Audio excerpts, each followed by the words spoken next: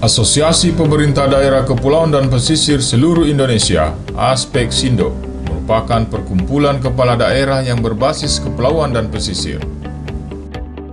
Aspeksindo bertujuan untuk memperjuangkan kepentingan masyarakat kepulauan dan pesisir menuju kesejahteraan yang berkeadilan dan berkemajuan. Aspeksindo adalah komunikator dengan pemerintah pusat serta lokomotif sinergisitas dengan pihak swasta, baik dalam maupun luar negeri. Aspeksindo dideklarasikan pada Kongres Nasional Maritim (KONASMI) 10 Agustus 2017 di Hotel Clarion Makassar, yang bertepatan dengan Hari Kebangkitan Teknologi Nasional (HKTEKNAS). KONASMI sendiri digagas oleh Himpunan Mahasiswa Pasca Sarjana Indonesia (HMPI) yang dipimpin oleh Ketua Umum HMPI Andi Fajar Asti. Sehingga HMPI menginisiasi lahirnya sebuah organisasi yang konsen untuk memikirkan daerah-daerah kepulauan dan pesisir. KONASMI dihadiri kepala daerah dan pimpinan perguruan tinggi se-Indonesia yang dibuka langsung oleh Menteri Koordinator Bidang Kemaritiman Republik Indonesia, Jenderal TNI Purnawirawan Luhut Binsar Panjaitan. Tadi Kongres Nasional Maritim ini, dan selamat kepada Aspeksindo yang diresmikan hari ini, dan juga selamat kepada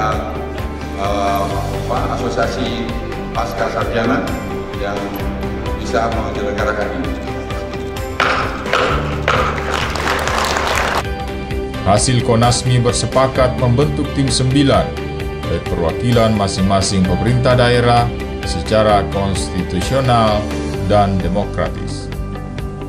Tugas tim 9 adalah secara kolektif kolegial mempersiapkan musyawarah nasional pertama Aspeksindo yang akhirnya digelar pada 3 Oktober 2018 di Hotel Borobudur, Jakarta.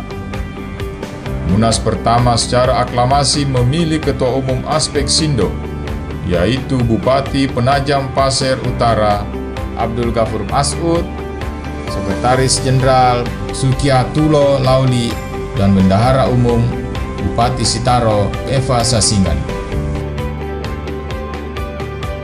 Selanjutnya pada 22 Maret 2019 dilaksanakan rapat kerja nasional dan pengukuhan pengurus Aspeksindo oleh Kepala Staf Presiden Republik Indonesia Bapak Jenderal TNI Purnawirawan Muldoko di Balikpapan, Kalimantan Timur.